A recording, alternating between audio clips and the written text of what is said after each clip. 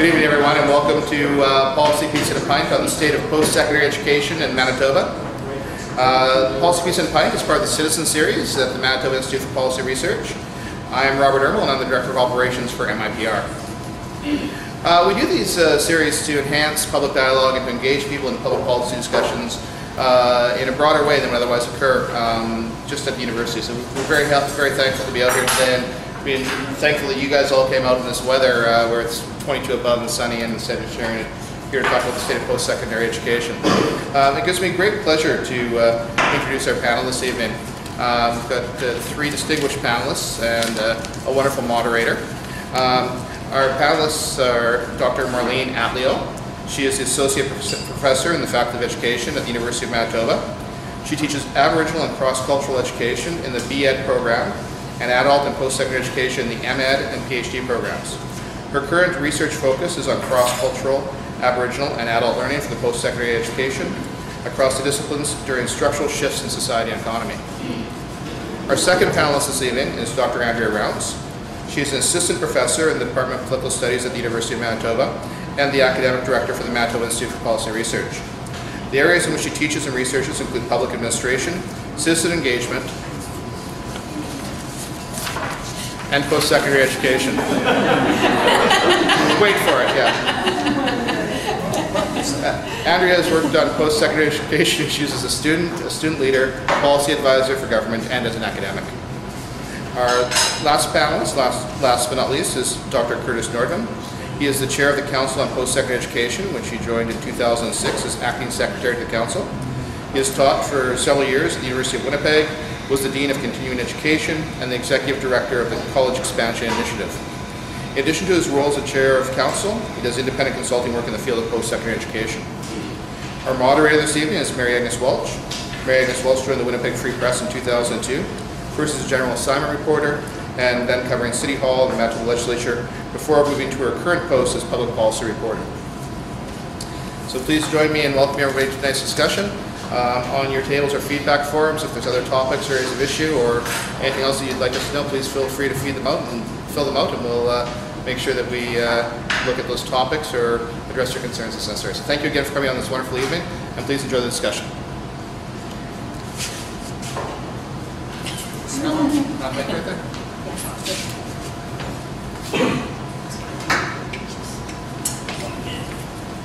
Is it live?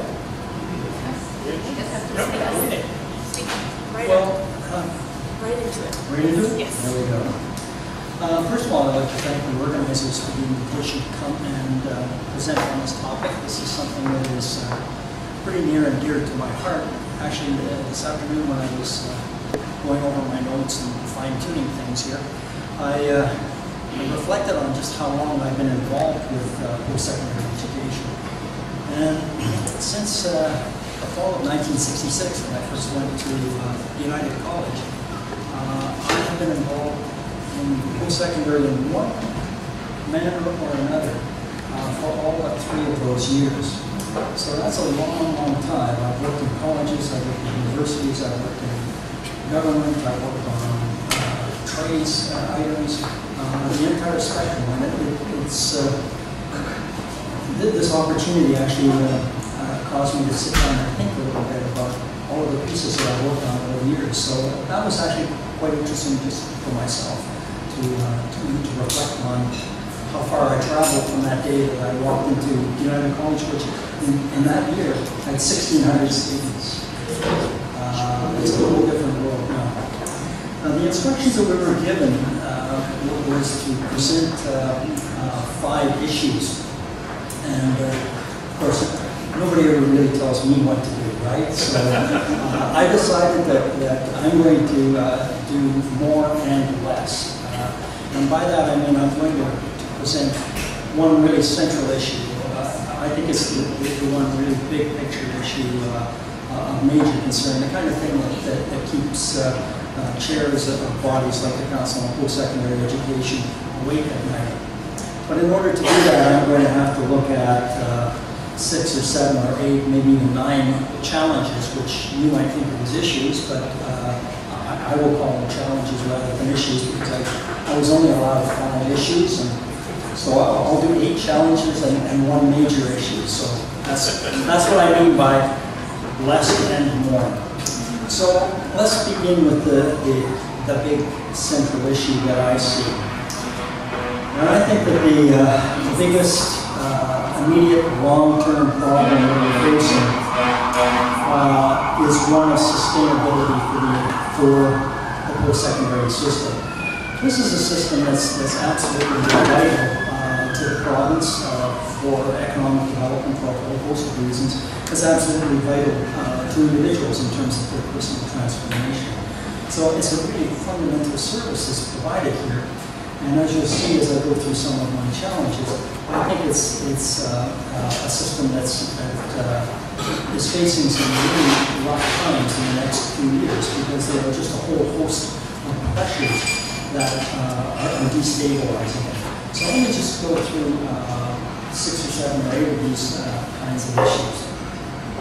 The first one that you hear from senior university and college officers would certainly be government funding.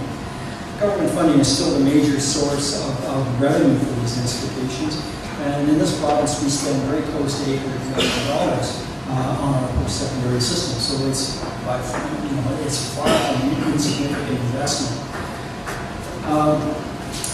I think that over the last decade, the institutions have done relatively well by the way of the grants that have been provided. You might not come to that conclusion listening to university presidents, but I think it's fair to say that they've done fairly well. If you just take, for example, the University of Winnipeg, between 2001 and 2012, their grant rose from $29 million to $54 million. It's roughly an 86% increase in the funding, during which time enrollments rose by 36%. So in relative terms, I think that they've been well funded. But the demands on the system continue to grow, and funding has been constrained, and will probably be constrained further in the future. If you take a look at the total government envelope, the expansion of health expenditures has been really, really dramatic over the last 25 or 30 years. And there are many of us that see that process will continue, which to me says that we will further see constraints placed upon the kind of funding the government can provide to the post-secondary institutions. It was, I think, with the greatest of reluctance, and I think it was a true disappointment for government a year ago when they had to renege on the promise for 5% and go to 2.5%. When you look at the 2.5% across the country, it's still one of the largest increases that the institutions got in this country. But it was still not the kind of investment that the government had hoped to make, a government that was very much committed to this particular sector. A corollary of this, of course, is tuition. And tuition was frozen for the best part of a decade, and now is allowed to increase at a highly regulated rate. In other jurisdictions where government grants have been modest, the institutions have had the ability to raise tuition at fairly dramatic levels. Not so here. So the grant tuition combination is one that spells some difficulty for the institutions. Another item here that I don't think too many people think about is demographic change. And I think that this is highly worrisome, particularly for the universities. If you take a look at some of the statistics that the Manitoba Bureau of Statistics puts out, enrollments running out to about 2019 are projected to decline from about 37,000 to 32,000. That's a really significant factor that's in the pipeline, and it explains to some degree all of the activity that institutions are engaged in trying to increase participation rates, trying to tap into groups that have been underrepresented within the system over the last number of years, and certainly in terms of the international market. It's a very difficult thing to increase participation rate, but those are the efforts that are being made, and it's starting to create, as I'll comment later, more and more competition amongst institutions at a time when I think cooperation is really the thing that's required. We don't have a lot of data on this yet. These are projections, but Ontario statistics indicate that last year their enrollments from the high school system dropped by 3%. So we're starting to see those numbers, and they will become more difficult as we go along. Technology is another problem. Technology is very expensive, and I think the technology piece operates on two levels. One is simply the acquisition of the computer power within the institutions, the development of smart classrooms, all of that kind of capital acquisition, if I could put it that way. And the other piece of it that's really difficult is the online competition that's out there. And that's beginning to chip away at certain key pieces of the system. The online programs that are out there tend to be focusing on things about business, which are programs which actually institutions make a fair bit of money off of and use to cross-subsidize into the system. So that kind of competition is becoming more pronounced and is pecking away at a key economic cornerstone of the institution. Another item that rarely is commented on, but is becoming a truly big item, and that's pensions. Pensions generally across the country are an issue, especially public service pensions, but they're becoming a big issue for institutions. The University of Winnipeg was the first of the institutions to really encounter serious difficulties, but the other institutions are not far away from being in exactly the same situation. And just to contextualize it, at the moment, the University of Winnipeg is having to access provincial loan authority to maintain the base of its pension plan to the tune of $2 million a year. This is something, it's a bit of a time bomb that's ticking away in the system. The final issue, and I didn't mean to say that the issues that I'm presenting are all of the issues. There's many more, and I've talked to my colleagues on the panel here, and I know that they're going to be raising additional issues that will actually support this whole notion of the system becoming stressed. But I wanted to touch upon the notion of the decline of arts and science. A lot of the data that's out there right now is American data, but it clearly indicates that particularly the arts, but generally speaking, the arts and sciences are in a period of decline. And that's to say, as a percentage, the enrollments in most faculties as a percentage of total enrollments in institutions has been shrinking now for a little while.